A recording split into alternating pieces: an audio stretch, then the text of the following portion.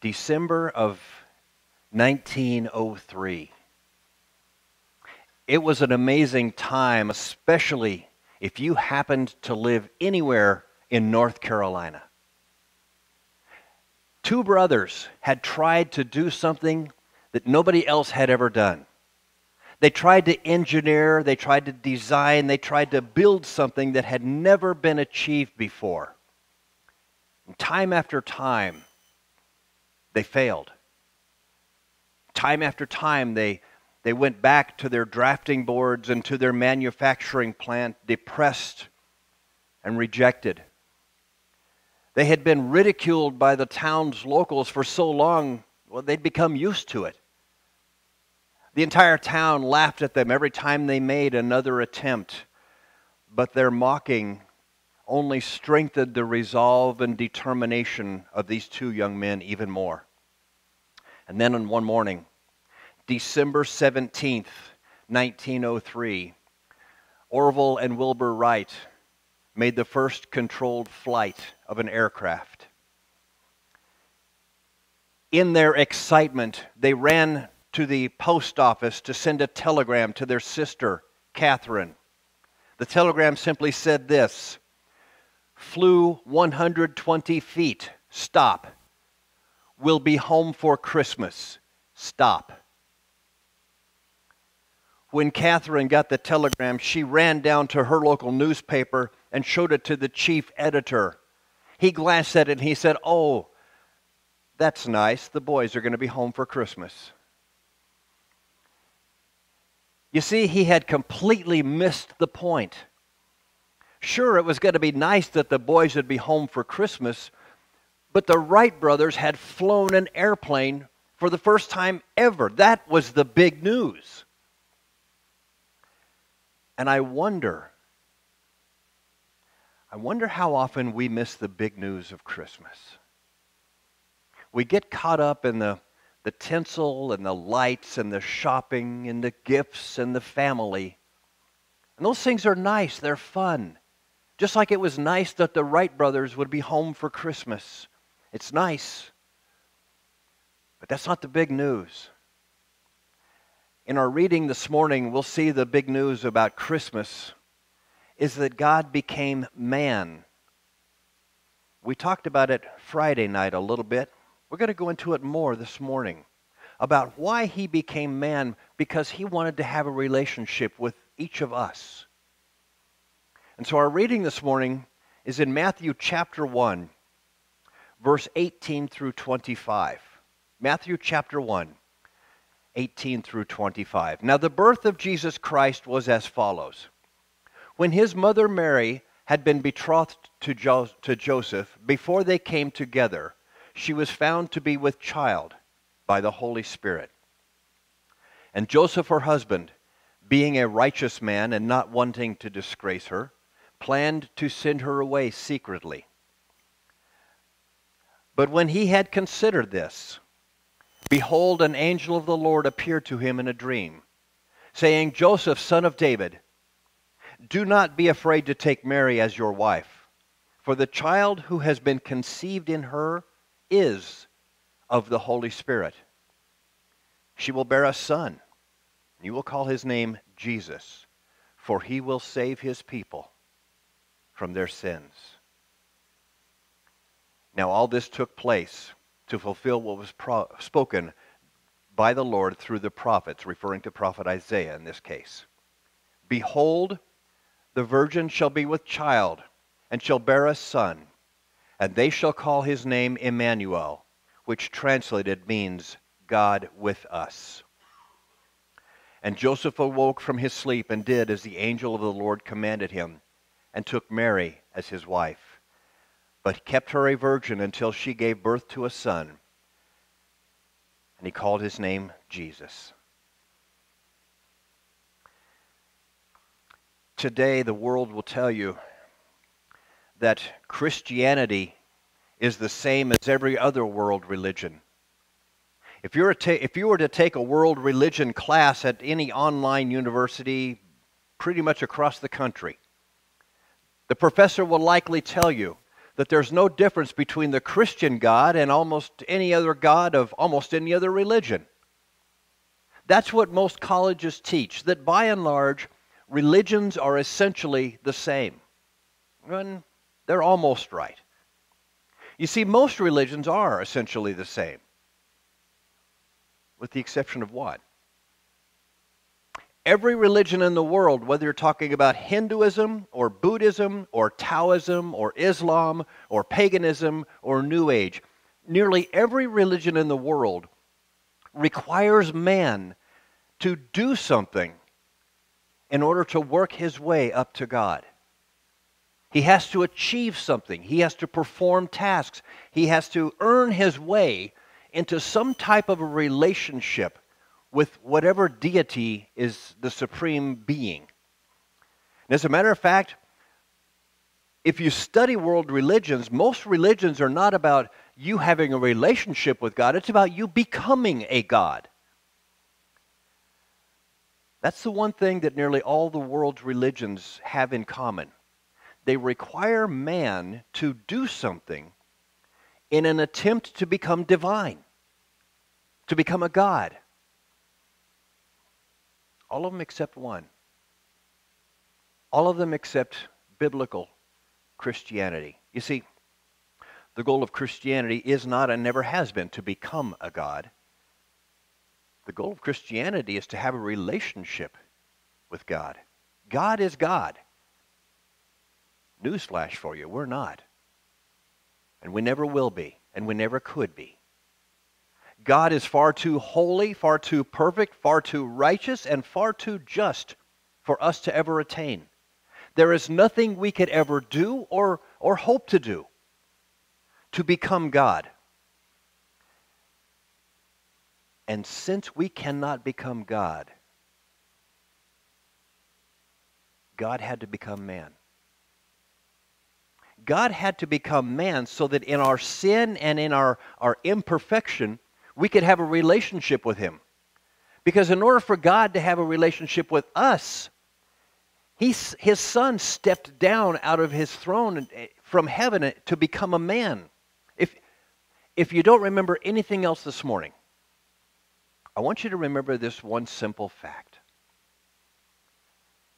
Jesus came to earth as a man because God wanted to have a relationship with you. With you.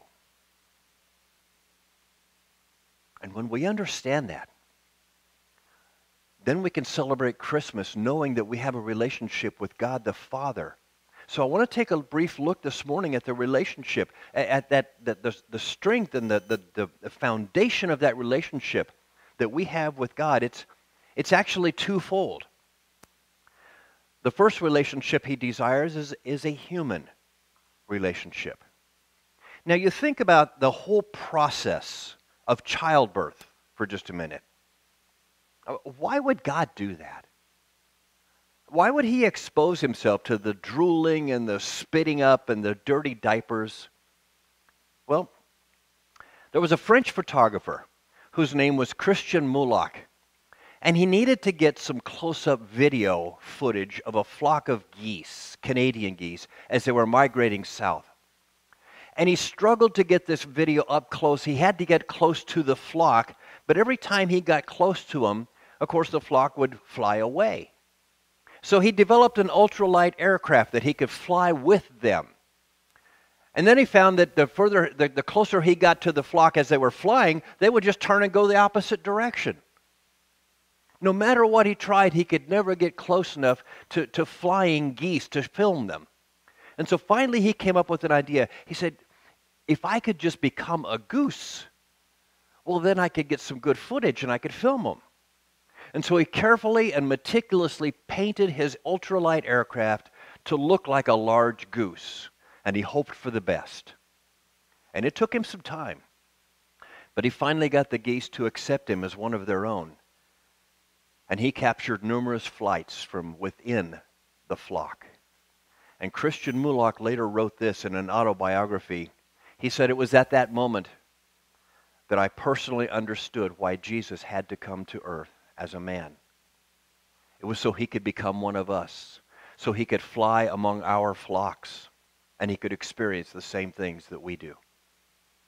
You see, in his humanity, Jesus had to endure everything that we have to endure.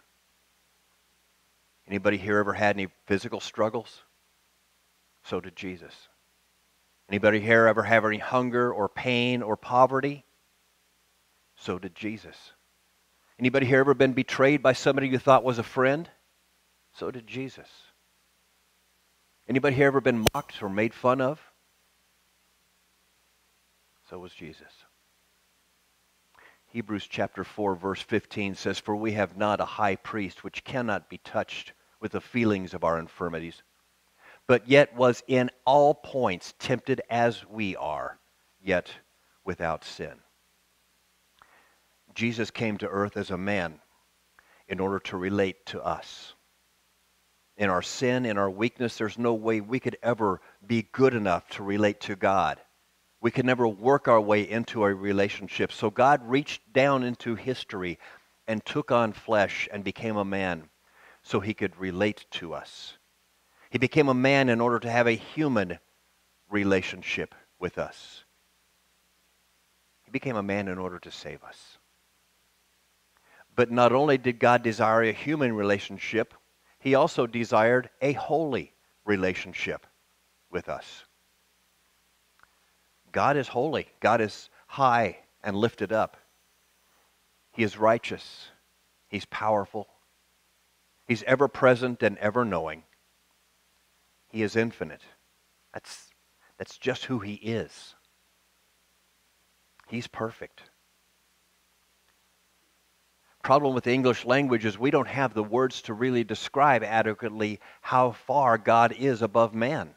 And because God is holy and perfect, he cannot tolerate imperfect things in his presence, because if he did, that would take away, that would detract, that would subtract from his holiness, and he would be tainted.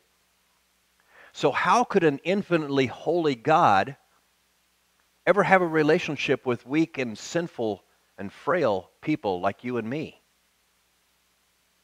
The only way he can do that is because it isn't based on what we bring to the table. Not at all. It isn't based on anything we've earned. Our best efforts fall far short of his holiness. But when Jesus saves us, the Bible tells us that all of our imperfections, all of our frailties are cast out as far as the east is from the west. And then when God looks at us, he sees his Son, his righteous Son, his holy Son. So God desires a human relationship, and God desires a holy relationship with us. But that leads me to ask the question, how does that all work? God wants a relationship with us, so he became man. But if Jesus is only a man, he couldn't be our Savior. I can't save you from your sins. No one else can. So if Jesus is only a man, it's going to fall short of salvation. If Jesus was only a man, he could have sympathized with our problems, but he couldn't have saved us. But then again, on the other hand, if God had come as God, he could have only come for one thing, and that would be to judge and condemn us. He couldn't have saved us. But God came down as both. He sent his Son Jesus Christ to be born of a virgin as a man, fully man. And at the same time, he sent his Son, Jesus Christ, to be born of a virgin as God the Son, fully God. Jesus Christ is 100% God and 100% man. That is the only way that he could save us. And that's the only way he can have a relationship with us without tainting his holiness. What we celebrate at Christmas time is an awesome event. We celebrate the fact that over 2,000 years ago, an infinite God stepped into history. He reached down through his infinite power, his majesty, his might, his glory, and cried the first helpless cry of a newborn baby, and was wrapped in swaddling cloths and laid in a manger. Fully God, fully man. John chapter 1, verse 10 says this about the baby. He was in the world, and the world was made by him, and the world knew him not. He came unto his own, and his own received him not. But as many as received him, to them he gave the power to become sons of God, even to them that believe on his name, which were born not of blood, nor of the will of the flesh, nor of the will of man, but of God. Jesus is no longer the helpless, crying baby in a manger in Bethlehem. He grew up. He lived and taught on this earth for 33 years. Most of the people rejected him to the point of hanging him on a Roman cross. But that was God's plan all along. The baby whose birth we are celebrating was born to die. He was born to die so that you and I could have a relationship with God. But not only was he born to die, he was born to live again. And he lives today and is seated at the right hand of the Father, making intercession for us, making it possible for us to have a relationship with an ultimately holy God.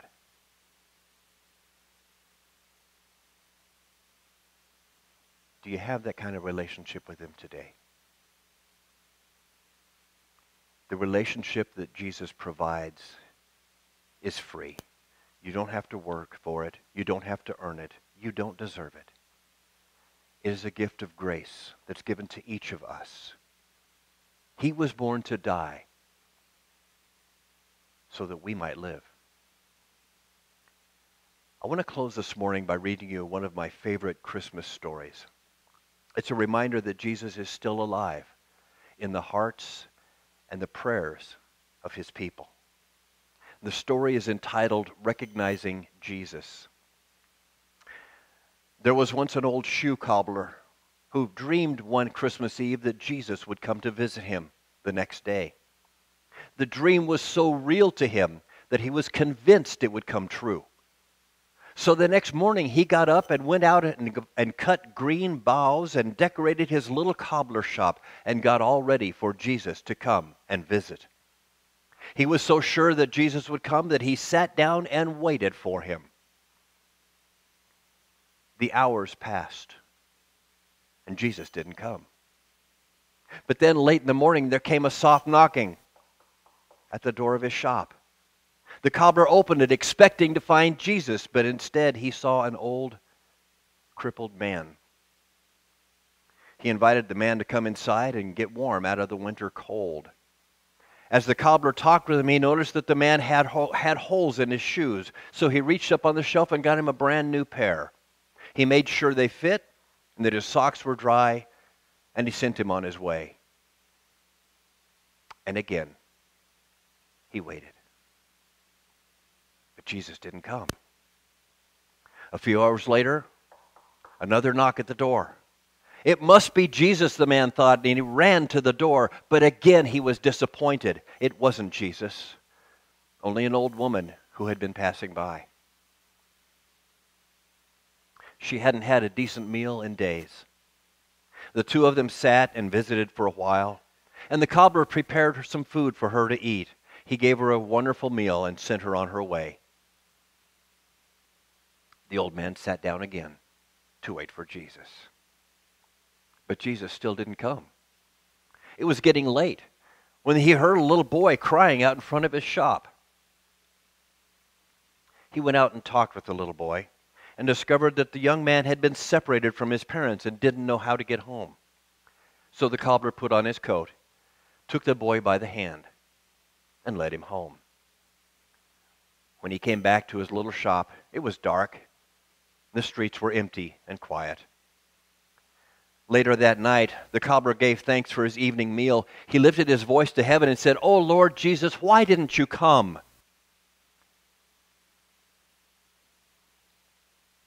Then in a moment of silence, he seemed to hear a voice saying, "Oh, cobbler, lift up your heart. I kept my word. 3 times I knocked at your door today. For you see, I was the man with the bruised feet. I was the woman you gave to eat. I was the little lost boy you helped find his way home." Jesus had come. The cobbler just didn't see it.